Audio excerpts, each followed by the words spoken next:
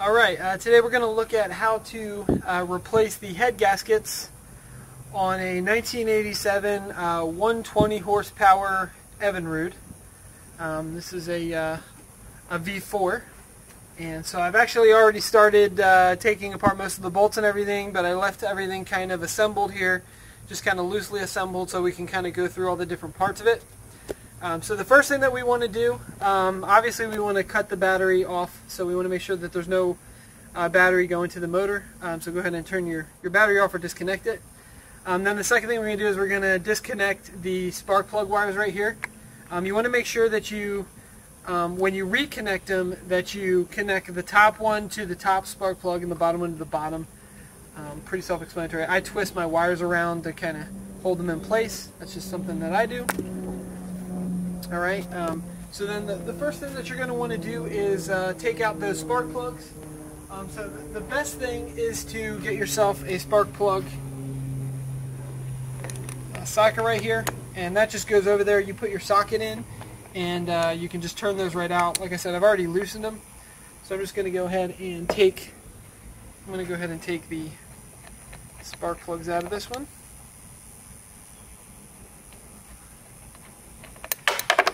Alright, that's not what I want to do. Okay, once we get the spark plugs out, then the next thing is we're going to come up here and take off the thermostat cover. So this is where, inside of this is where you're going to find your thermostat, and this will basically keep track of the temperature of the water running through your head here, and when that gets too hot, an alarm should hopefully go off. But you got 4 bolts right here. So we're just going to take each one of those out, and like I said, I've already loosened up these as well.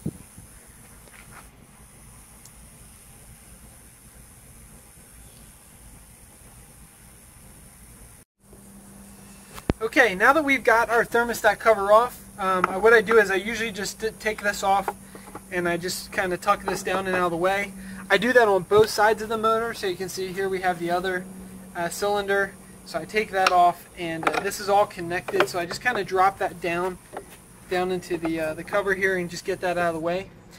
So now with that out of the way, I usually leave these sensors right here. I leave those connected. I don't typically disconnect those. Sometimes those are kind of seized in there and hard to get out anyway. So now what we want to do is we want to take out the bolts all around. You have 7 on each side. As you can see, I've taken out most all of them. I just have one down here and then another one right here.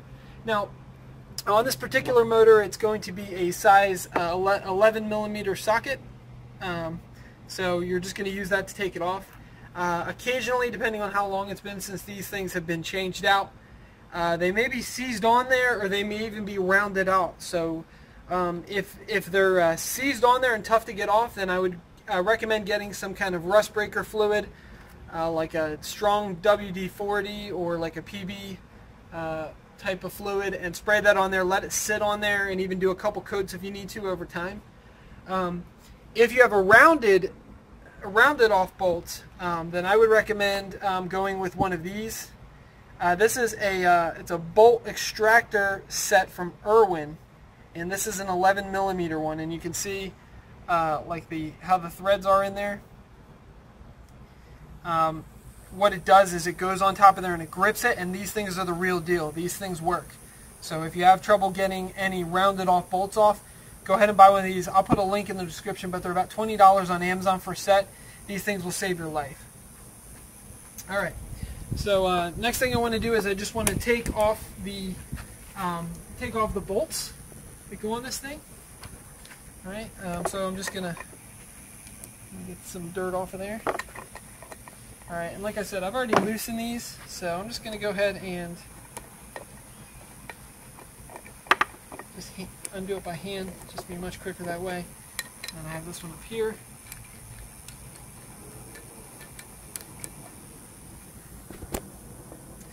If you have trouble getting these bolts off as well, another thing, if they're kind of seized on there, in addition to spraying them down with some rust breaker, you may also want to invest in or get a hold of an impact wrench. An impact wrench is going to be a lifesaver. It's going to kind of pull that bolt off, hopefully, quickly for you.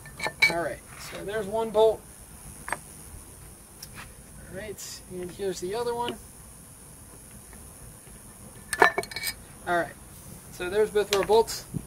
Then your cover should be free to move. I've already taken this one off, so I've actually already taken the gasket out of there. So there should be a gasket in between the head and the cylinder head over there. So what you want to do is you want to take that out, and since I still have this wire attached, I'm just going to kind of set this up here, just keep it from falling and breaking that wire, and inspect the channels around your cylinder heads there. And you're going to want to clean any salt buildup, if this is a saltwater engine, around these channels. See, there's a little bit of cleanup that I still need to do with this. These were actually much worse. There was some blockages in this channel, so you want to make sure that you clean out these channels really well, because the water is going to flow around these channels and around these cylinder heads while it's operating to cool it down. And if you have any blockages in there, that's going to cause an issue. The other thing I would do is make sure that these cylinder chambers are completely free of dust and particles. And if you need to, rotate the flywheel up here in and out to make the cylinders move. These things really need to be cleaned out. You want to make sure that there's no particles in there, or else those could scratch up the insides of those heads or cylinder walls or even pistons while you're operating it. So you want to make sure that you get those nice and cleaned out. So I'm going to go ahead and scrub this all up, get the salt out of it, and we're going to go ahead and put in our gasket, and then we're going to put this thing back together.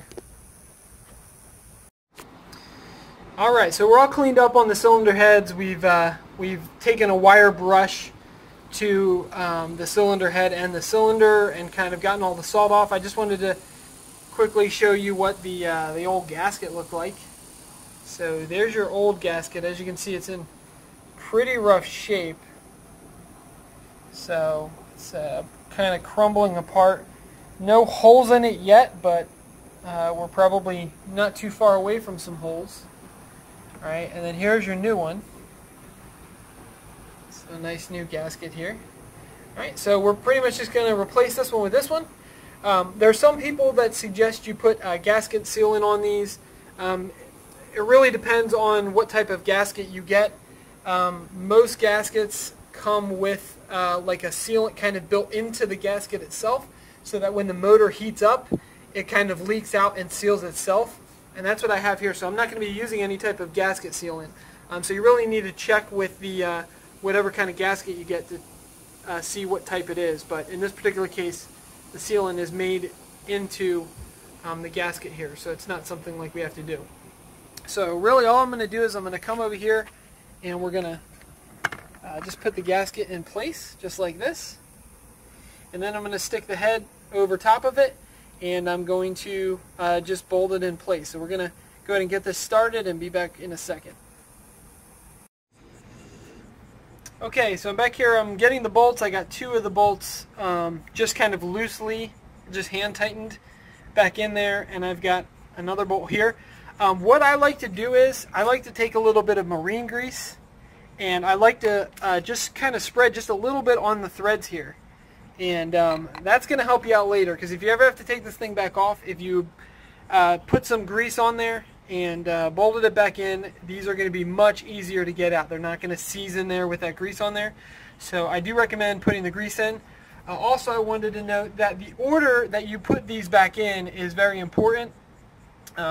So you're going to want to make sure that you put these bolts back in the proper order. You're going to consult your manual. You can see here that there is a specific order that these bolts need to go back in. You're going to start off with the two here, this one and then this one, and then kind of go in the numbered order that it has here on the layout. So that's very important. You want to go in, you want to do it in that order, and you also want to make sure that you tighten these down based on the recommended torque spec. And so we're going to go ahead and get this thing all buttoned back up, and then after that, pretty much we're going to run the motor, and I would recommend running some type of salt away product in it. I'm going to go ahead and hook up a salt away product and kind of run it through there, because as you saw, there was still some kind of salt residue that I wasn't able to brush out of this thing, and so I'm going to run a good bit of that through it to clean all that out, and then once we get that run through, then we should be set. Alright, so everything is back together. We've got the new head cylinder gaskets in there. Spark plugs are back in. All the bolts are in. The thermostat cover up at the top here is in on both sides. So now what we do is we go ahead and we hook this thing up, and we'd let it warm up and run for a little while. And then after you let it run for a little while, then you're going to let the motor cool down, and then you're going to come back in and you're going to tighten these up. Just come back in and just give them another crank and make sure they're tightened back up to the torque spec. It's always important after you've taken these heads off that you run it, let it warm up and cool down, and then come back in and tighten these all up again, because they can loosen up a little bit after that first time that they run. So that is pretty much it. That wraps up how to change out the head cylinder gaskets on an outboard motor.